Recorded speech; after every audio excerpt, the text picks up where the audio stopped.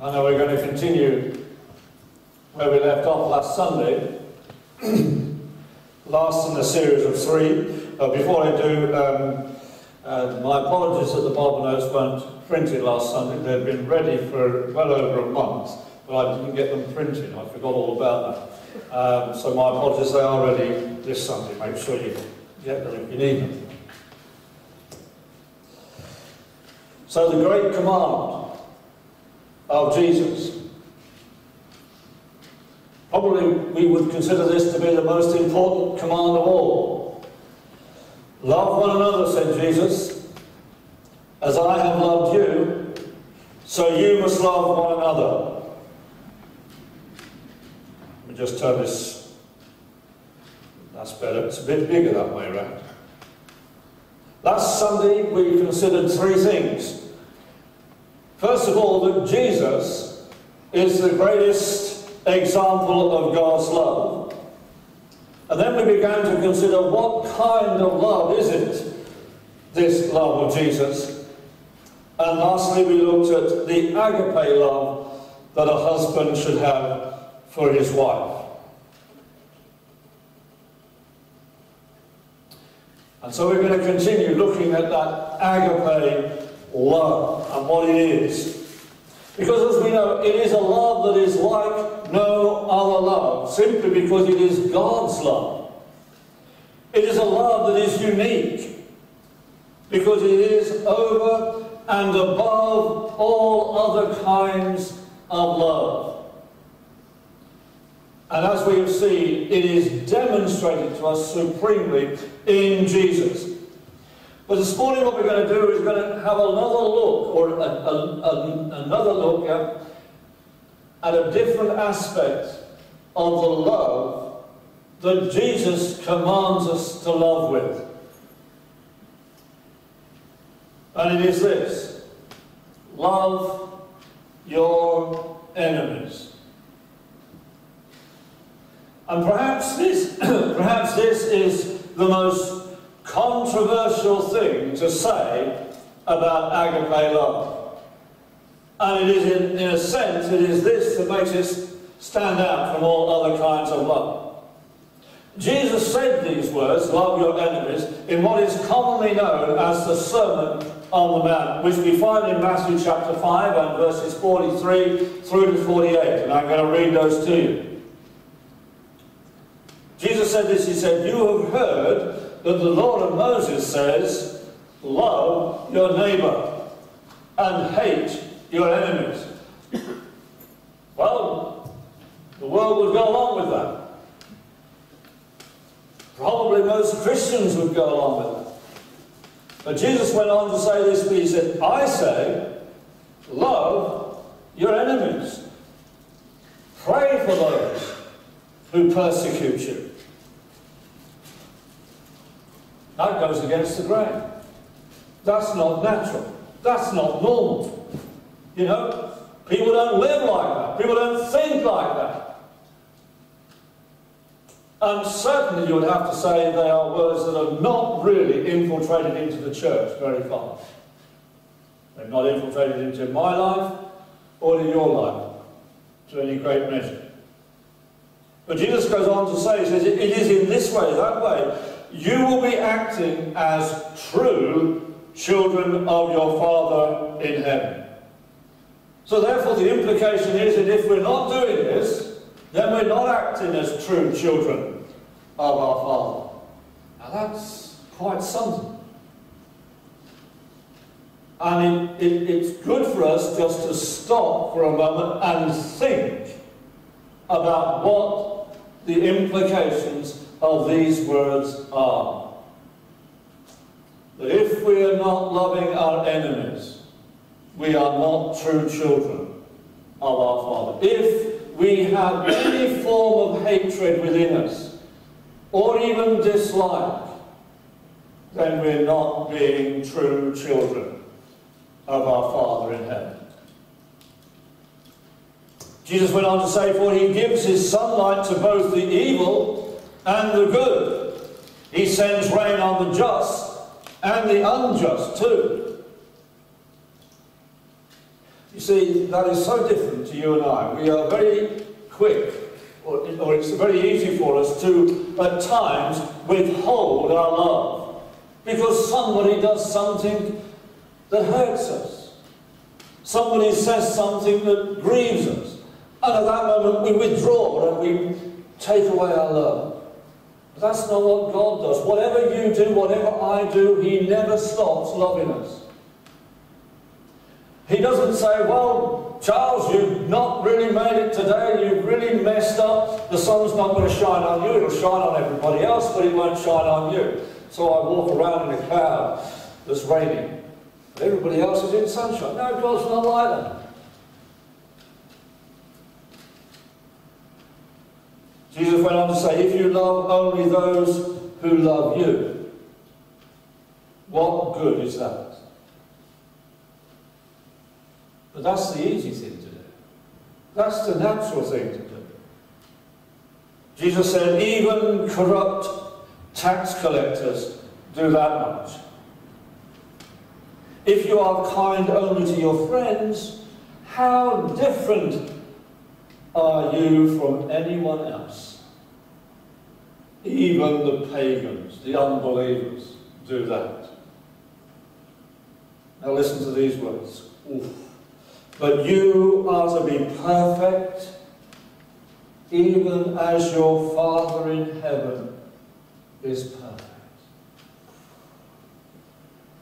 Yeah, Jesus certainly said that, and Jesus was serious when he said it. So the first thing I want to say is this is a hard and an unnatural thing for us to be doing. Because these words of Jesus may not sit very easily with you or with me or with anyone else for that matter. I'm sure we'd all agree that it's a great idea, it's a good idea to love our enemies. But the reality is that we will find it very difficult to do. By the very nature of this world, those who are our enemies are against us. And the chances are we'll be against them. That's the nature of this world. They are antagonistic towards us. Your enemies, my enemies, what do? They seek to do us harm. They plan deceitful plots against us. They gossip about us. They lie about us. They slander us. They do everything that is unloving toward us because they don't like us. They may even hate us. They make it difficult for us to love them. And yet, Jesus said that we must love our enemies. And this is one thing that makes agape love very different from the love as the world understands it. The world in which you and I live. Your neighbours, your relatives, your friends. They understand love in a totally different way. And they would be very much in line with what it was said in the law of Moses. Love your neighbour, but hate your enemy. The world is very much in that mindset of hating our enemies. It's the natural thing to do. And the world is tainted with that rust that wants to destroy its enemies. Why do you think the arms race is such good business? It's because the world is full of enemies that wants to blast everybody else off the face of the earth.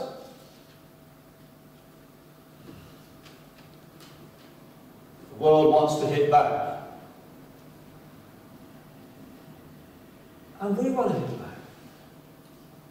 You want to hit back. I want to hit back when somebody says something that I don't like, that upsets me. What's the natural reaction? A verbal black eye, if you can.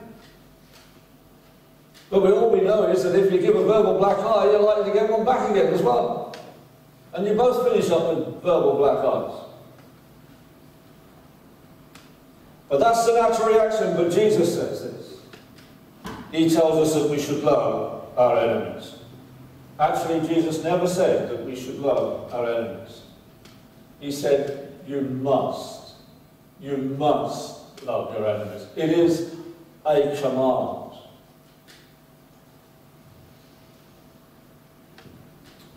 So Jesus commands us to love our enemies.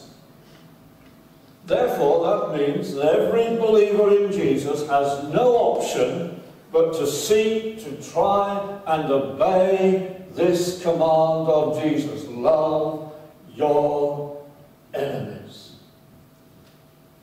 Now let us consider for a moment, just for a moment, how many lives would have been saved if Christians had loved their enemies. Think throughout the centuries.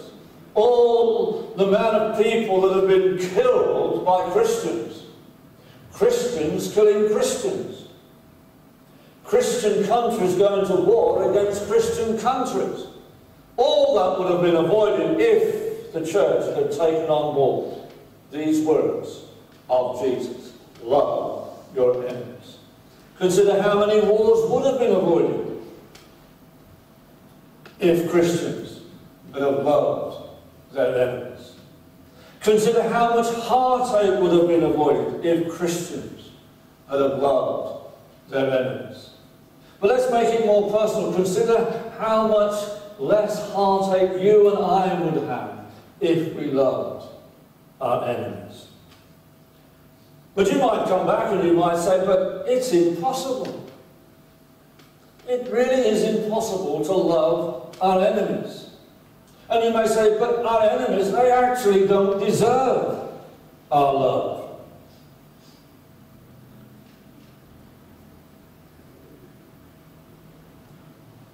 Think about what we've just said. And then think, do you, do I deserve God's love? No. No. But he still loves us.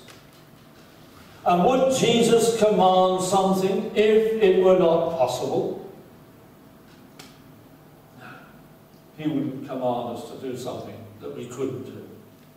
Now I want to read something from God's Word that you may have read before, and it may be familiar to you. It comes from Romans chapter 5 and verse 10. And Paul writes this, he said, for if, while we were God's enemies, now just listen to that. That is saying we were God's enemies. You were, I was. If, while we were God's enemies, we were reconciled to him through the death of his Son, how much more, having been reconciled, shall we be saved through his life? And the whole point is this: we were God's enemies, but God didn't leave us there. He sent Jesus into the world to die in our place so that we could become his friends. And that is what we are. You see, you were God's enemies. I was God's enemy. And the truth of the matter is, before we actually come to Jesus, before we receive him as our Lord and Saviour, we are all God's enemies. Now, it's not me that's saying that. I'm repeating what's in God's Word. And that's my responsibility, to bring God's Word to you. Before anybody comes to know Jesus as their Lord and Saviour, they are God's enemies. But as we've already seen, God did not wait for us to become good or even to become his friends before he sent Jesus to die for us. And that is the wonderful thing about the love of God. That's the great thing about the grace of God. He didn't wait for you and I to become good. He didn't wait for you and I to become friends. He didn't wait for you and I to stop being his enemies before he sent Jesus. because if he had waited, then we'd still be his enemies. When Jesus left heaven and came into this world to save sinners, it was at a time when you and I were still the enemies of God. He came into a world that was full of his enemies. And we can see this, the nativity story. What was happening to Jesus as a little baby? Herod wanted to kill him because Herod was the enemy of Jesus. And Jesus experienced that right throughout his life and throughout his ministry, until eventually, of course, his enemies took him to Pilate, who had him condemned to death. But that didn't stop Jesus coming into the world to change us from being his enemies into being his friends.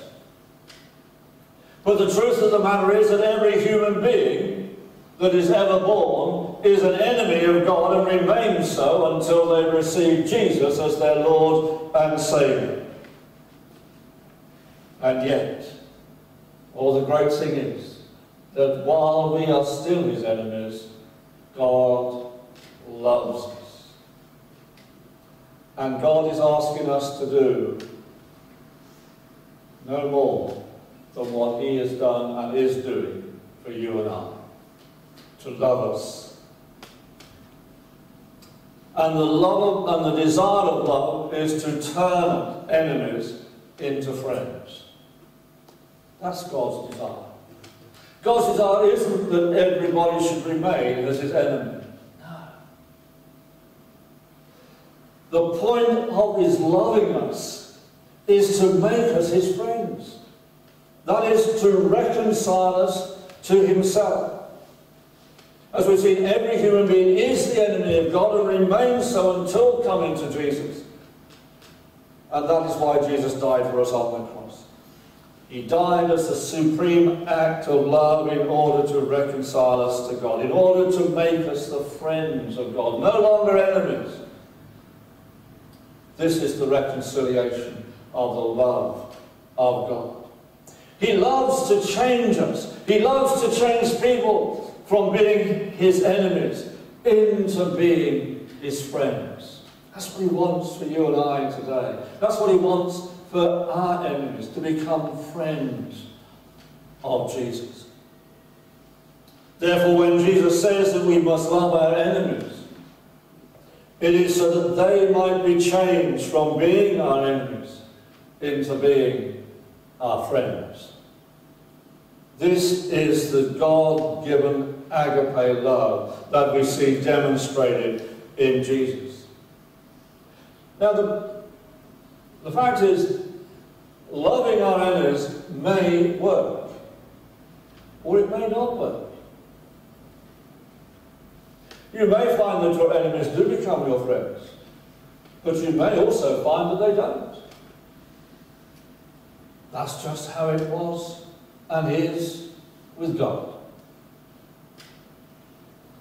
God in Jesus loves all his enemies. But how many respond and become his friends? We are blessed if we know Jesus as our Lord and Saviour, that we have responded to him and are no longer his enemies, but we are his friends. The majority of people that you know will probably remain as the enemies of God, and that's a real sad fact. Your neighbours. There'll be some of our relatives who will remain as the enemies of God because they refuse to receive Jesus as their Lord and Saviour. Does that stop God loving them? No. Should it stop us loving them? No. We keep on loving. And just as that is true for God, it is going to be true for you and I, that even though we may begin to love our enemies, and we really do need to do that, there will be some who will still remain enemies and not become friends.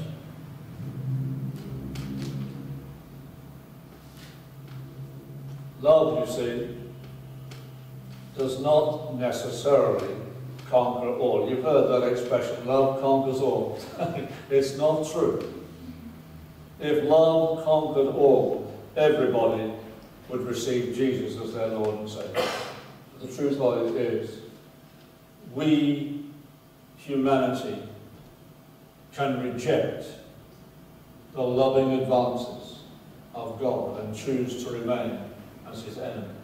And the same will be true for you and I, as we carry out the command of Jesus to love our enemies. There will be those, probably most of them, who will refuse to receive that advancement of love. But we have to say, don't we, that responding to the command of Jesus to love our enemies is far better than to hate them.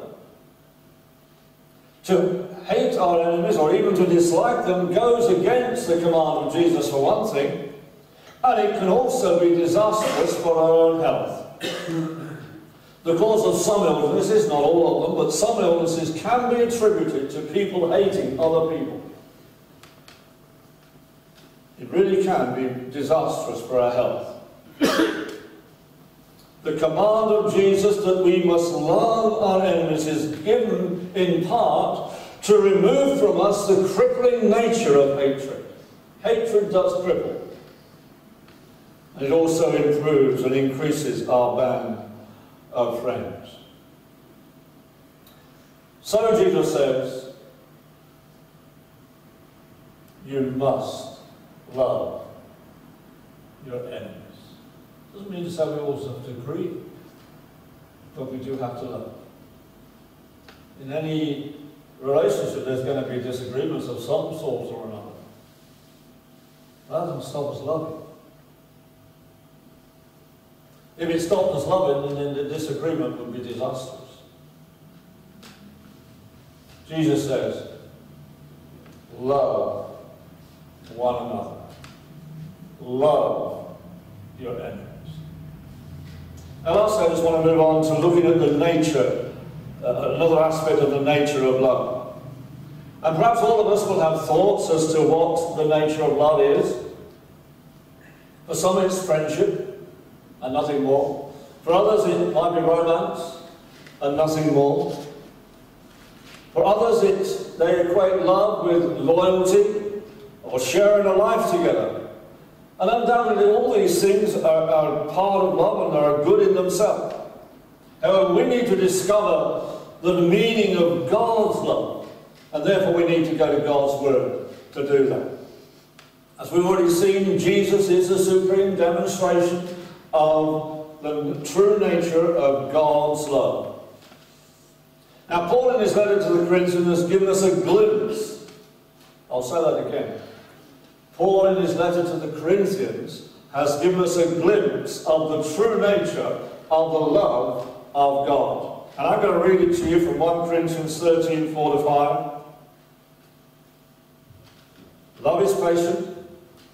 Love is kind. It doesn't envy, and it does not boast. It's not proud. It's not rude. It's not self-seeking. It's not easily angered. It keeps no record of wrongs. Love doesn't delight in evil, but rejoices with the truth. It always protects, always trusts, always hopes, always perseveres. Love never fails. But where there are prophecies, they will cease. Where there are tongues, they will be stilled. And where there is knowledge, it will pass away. Now perhaps we're all aware that this is a familiar part of Scripture that is often read at weddings. And we're going to be reading it in a week on Saturday, isn't it now? Yeah. Coming round pretty quick. And it's read at weddings because actually when you think about it, it is the best foundation that there is for any Christian marriage, or any marriage for that matter. However, these words are not given particularly for marriage. We just like to use them for marriage. Instead, they are given to us as the foundation of how we should love one another and how we should love our enemies. Now, the reason I say this is because it is the same Greek word that is used by Paul as we find in the new command of Jesus, the word agape. And Paul really does illustrate what it means. So let's look at the description of love again in a little more detail. Love is patient. It's patient endurance. What does that mean? It means it perseveres patiently and bravely enduring misfortune and troubles. And we will all experience misfortune and troubles, and love perseveres through them. It endures the offences and injuries that other people will cause us. It is long-suffering and steadfast. It doesn't give up. True love, the love of God, does not give up. That's great. Love is kind. What does that mean? That means it is gracious. That means love favours others who don't deserve our love, who don't deserve to be favoured. That's what it is when it says love is kind. And God has demonstrated his kindness, his love to us. He's gracious towards us, and we don't deserve it. Love is not spiteful. That means it doesn't get jealous. Neither does it love to become envious. And it doesn't boil over with hatred or anger. That's of the world. Love is not boastful. In other words, there's no bragging with love. It's not ostentatious. I thought, I wonder if I know what ostentatious means, so I put in brackets, flamboyant. Showing off, in other words. Love's not puffed up. It's not proud. Not full of hot air. Not full of self-importance. It's never vain. It's not arrogant. It's not aloof. Love is not indecent. It does not act in an unbecoming manner or shameful manner. It does nothing to cause others to blush or to embarrass somebody in the wrong way. Love, it doesn't seek the things of itself. It is selfless. It doesn't want its own way. Well, I guess there's not one of us here can say that we've not wanted our own way. Yet love, the love of God, does not want its own way. It always prefers the ways of others and their interests. Well, I rephrase that. It always prefers others, not necessarily their ways, but prefers others and their interests. Love's not irritable. Well, who's never got irritable? I notice not one hand has gone up.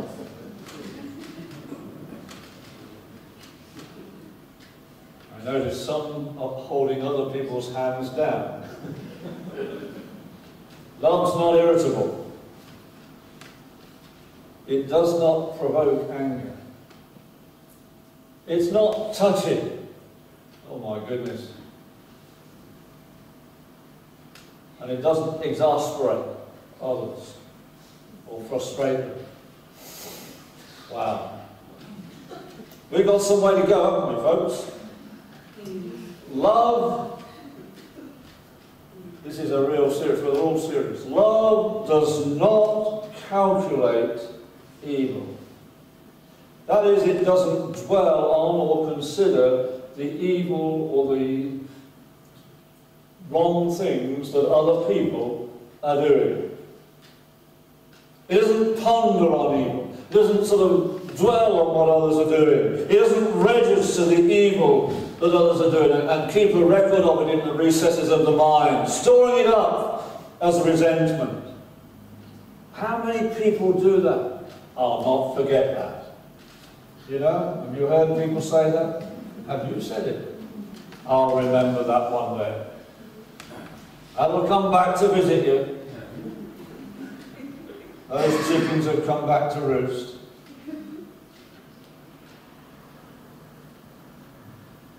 But actually we laugh, it's not funny. Because part of loving our enemies is not to keep a record of the wrongs that people do.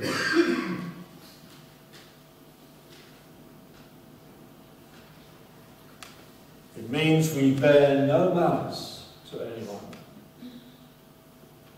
And I'll say it again, it means we do not count up the wrongs that somebody has done against us. Because you can be absolutely certain, if you're counting up the wrongs that somebody has done against you, they're probably counting up the wrongs that you've done against them. Love, it doesn't rejoice over unrighteousness of heart and life. I.e., that means it finds no pleasure in injustice.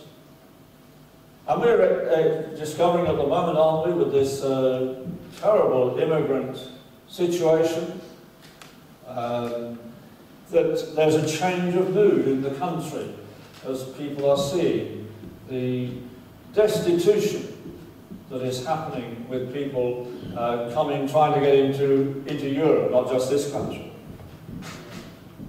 And people are seeing the injustice of it. I haven't a clue what the answer is.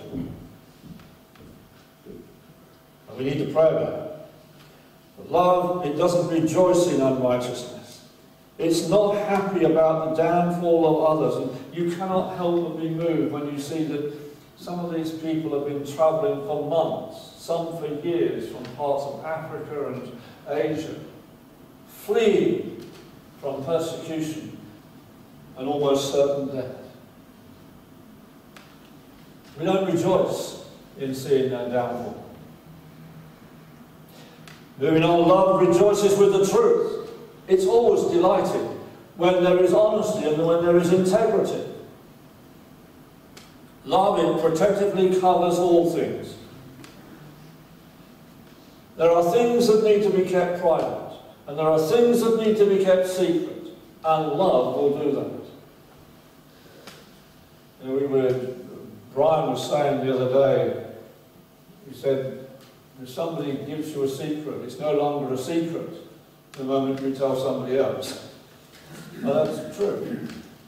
And if our desire to share a secret, or if our desire is to share a secret, then our desire to love them has flown out the window. Because love will keep the secret. Love does not get involved in gossiping. Oh dear. You've been involved in gossiping, I've been involved in gossiping. None of us have avoided that one. But we need to seek to try and avoid gossiping and sharing secrets with people who shouldn't have that secret. Love always gives support to those who need it without announcing it, without a big song and dance about it. Look what I'm doing. No. Love is persuaded of all things. I.e., what does that mean? It gives credit to all things. thinks the best first, and has confidence in others, giving the benefit of the doubt. Love hopes all things. That is the hope in a spiritual sense, really, of awaiting the salvation and joy of Jesus with confidence. Love bravely and calmly endures all things. Love, the love of Jesus, agape love, has a stickability. Now, I'm not sure whether that's one word or two words. I put it as one word, stickability. My dictionary wanted to, word corrector wanted to put it as two words, but I thought it was two words. Anyway, you know what I mean? It's got stickability. It stays, it remains. Stays the course. It doesn't recede back. But how many of us do that at times? Love never falls down. This is agape love. It never falls into sin. So the moment we fall into sin, and we do every day, at that moment we've stopped a certain part of love. And we've transferred that love to the love of sin. And we can all identify that we do that at times, don't we? And we know that at the end of the day, and probably many times during the day, we have to repent. Say, Lord, got it wrong again. And come back and love Him. Love is never powerless to bring help in some form or another. Love does not perish. It doesn't wear out. Isn't that good? You know, you're just about to start out on your married life, and some of us have been on it a long time. And we can say those of us have been on it a long time, and, you know, I know Brian and Dot have been on it much longer than us. Well, I wouldn't say much longer, but longer. Love doesn't wear out. It gets stronger. And this is the love of Jesus. Love for one another. Love for our enemies gets stronger as the years go by. If it doesn't, something's gone wrong along the line. And we need to get back to the love of Jesus. Love does not fall from a position it cannot keep. These are the descriptions of the love of God as seen in Jesus. And therefore there is one word that sums up all these various elements of love, and it is Jesus. Look at Jesus and you will see this agape love. The love that loves enemies into being friends. The love that has brought to you and I the grace of God as displayed in Jesus. Well, you may be thinking, well, that to love in such a way is far beyond the reach of anyone. Hey, you may be thinking it's far beyond your reach. At times I may think it's far beyond my reach. However, Jesus did not leave us a command that is beyond our reach. Instead, He has given us a command to obey that is very obeyable. And this is how. In Romans chapter 5, verse 5, we read these words, God has poured out His love into our hearts by the Holy Spirit whom He has given us. Did you hear that? God has poured out His love into our hearts. So He's not asking us to love with our love, but He's asking us to love with the love that He's poured into our hearts. And notice it says, He has poured His love into our hearts. Not that He will, it's not a promise that is yet to come. It is a promise that's always ongoing by means of the Holy Spirit. And I want to conclude this morning by simply saying this. If you want to receive this love of God, you can do so right now. If you know that you're struggling to love your enemies, or even to love one another as Jesus commanded us, then I want to assure you, you can receive His love to enable you to do that right now, this morning. if you know that the way you love is not God's way of loving, and you want to come in line with God's love, then you can do so right now. And what better way could there be to end our time together this morning than to receive this amazing love of God? So I'm going to invite us all to stand right now so that we can receive the agape love of God through the outpouring of the Holy Spirit. Let's open our hearts and open our minds to receive the love of God. God does not disappoint us. He does not tease us. He wants us to be a people filled with his love. A love that transforms relationships. First of all, transforming our relationship with him and transforming our relationship with other people.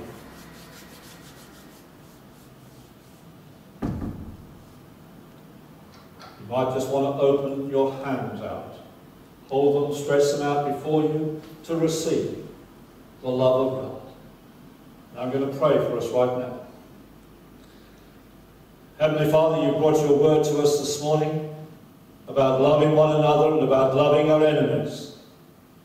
And we recognize, Lord, that this is a task that is beyond our own human efforts, beyond our own human understanding. But Lord, we want to be a people who obey you. We want to be a people who are filled with your love.